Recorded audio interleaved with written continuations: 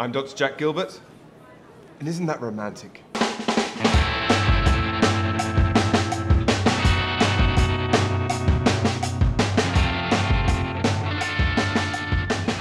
It's been said that the way to someone's heart is through their stomach.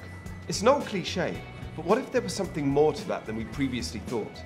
Many recent studies have started to demonstrate a link between the bacteria living in your gut and how your brain works. We call this the gut-brain axis. It's the highway of communication between our gut microbiome and our brain.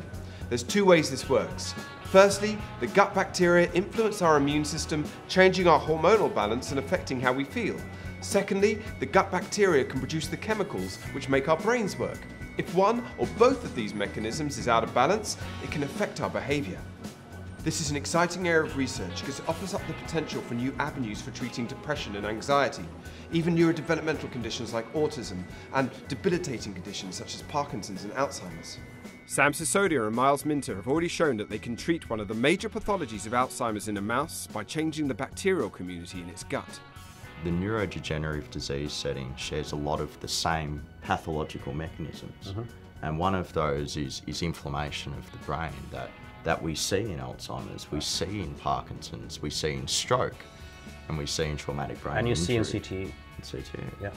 So one way that the field is now starting to begin to believe that inflammation is controlled is through the microbiome. It's priming your immune system.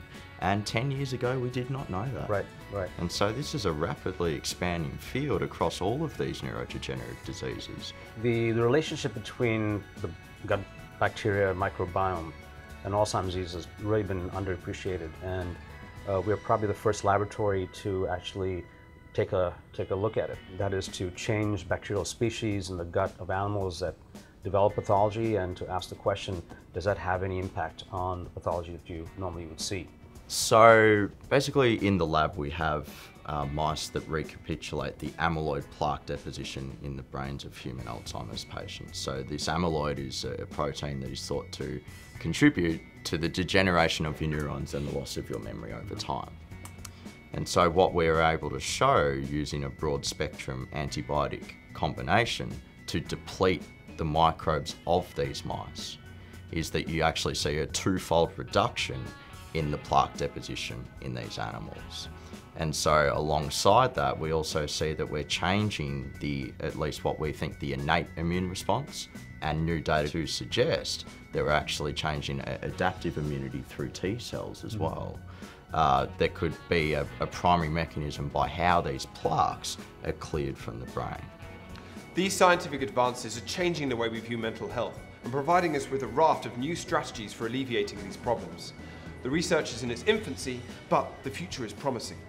We may get to a time where treating a disease or changing how we feel is as simple as taking a clinical probiotic, just changing what we eat. Would you like to see a dessert menu? Yeah, I think I'll indulge a little. What about this tea?